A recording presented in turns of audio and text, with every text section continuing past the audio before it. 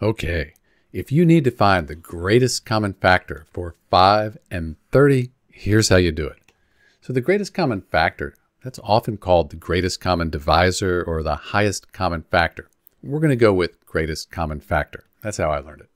So we need to make a list of all the factors of 5 and 30, look at the ones that are in common with both numbers here, and choose the greatest, the GCF. So 5 is pretty simple. 1 times 5, those are the factors of 5.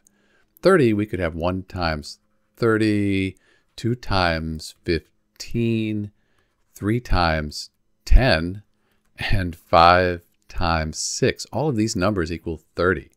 So if we look for factors in common, we see that both of them have 1, so that's a common factor, and both of them have 5. And 5's a common factor. It's also the greatest common factor. So in answer to our question, the GCF for 5 and 30, that's going to be 5. You can do this with other methods like prime factorization, but for numbers this small, this is usually pretty quick. It's Dr. B. Thanks for watching.